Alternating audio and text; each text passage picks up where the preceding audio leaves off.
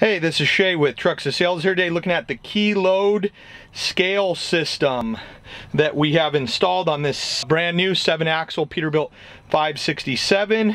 This is going to kind of more just show the components, and we might follow up with this customer and post in the comments here their experience. But looking at all the scales, this was a good one for the price here. So you get this little control panel that can be mounted. We chose to mount this one here on the control tower for the dump body, but it could be easily mounted on the dash or somewhere else.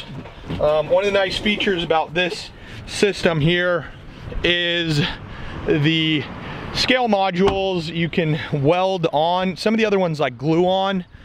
Go ahead and look at these. So you can see right there on the front axle. So that actually has 2 bolts that are welded on there compared to glued.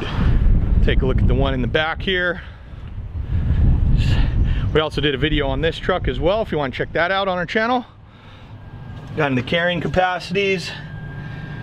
And there's a little module on the back. Cord going right there with the anti-lock brake system. This has about a 1% load accuracy, so plus or minus 1%. And there's one on the other one. So these 3 boxes pretty much figure out how much weight is in the back of this truck.